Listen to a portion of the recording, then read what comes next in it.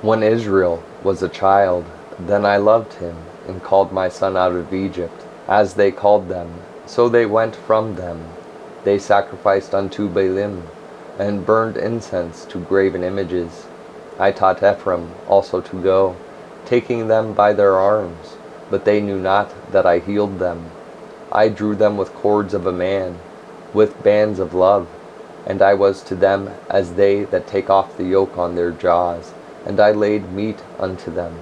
He shall not return into the land of Egypt, but the Assyrian shall be his king, because they refused to return.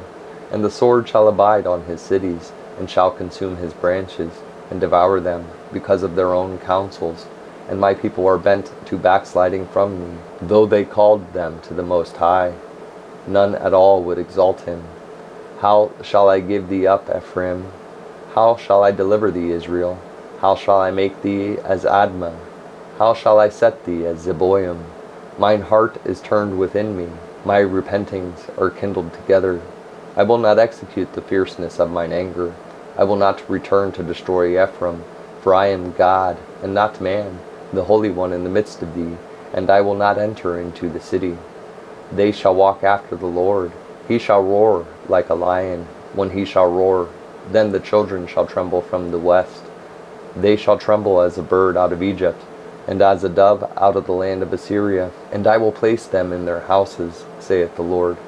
Ephraim compasseth me about with lies, and the house of Israel with deceit. But Judah yet ruleth with God, and is faithful with the saints.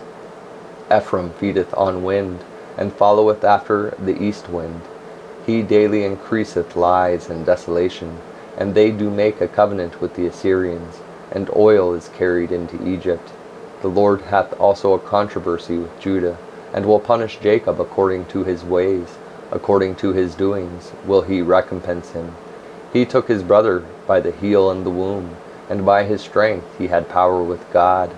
Yea, he had power over the angel, and prevailed. He wept, and made supplication unto him. He found him in Bethel, and there he spake with us. Even the Lord God of hosts, the Lord is his memorial. Therefore turn thou to thy God, keep mercy and judgment, and wait on thy God continually.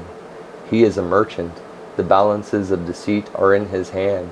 He loveth to oppress. And Ephraim said, Yet I am become rich. I have found me out substance. In all my labors they shall find none iniquity in me that were sin.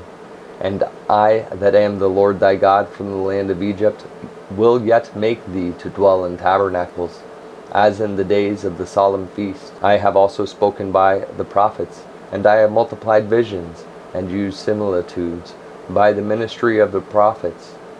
Is there iniquity in Gilead? Surely they are vanity. They sacrifice bullocks in Gilgal. Yea, their altars are as heaps in the furrows of the fields. And Jacob fled into the country of Syria, and Israel served for a wife. And for a wife he kept sheep. And by a prophet the Lord brought Israel out of Egypt, and by a prophet was he preserved. Ephraim provoked him to anger most bitterly. Therefore shall he leave his blood upon him, and his reproach shall his Lord return unto him.